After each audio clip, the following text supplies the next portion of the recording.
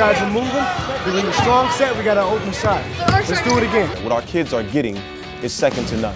Use that pivot. Hands up, good. That's the beauty of these camps here at the LA Clippers. The main thing we want the kids to get out of the camp is a good foundation for the game of basketball. The drills that we do are all fundamental. Just shooting, passing, and playing defense. As well as teamwork and how to work well with others. While coupling that with coordination. And connecting the mind to the body. We just go from there and break everything down into its barest form. I want you guys to set screens for each other. Basketball teaches roles. Even in a turnover, there's something to teach. And they won by a point. Okay, listen. It was 5-0. You guys caught back up. You guys worked.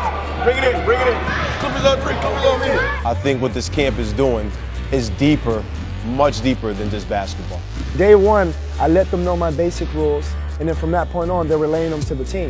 Make eye contact. You guys got to communicate. The coach may be the most silent guy on the court. You know why? Because the players are talking. We want to make sure that we have our chemistry together, that we know each other. I want to know when he or she steps on the court, I know how they play. Man, you know the real cool thing is we've been playing.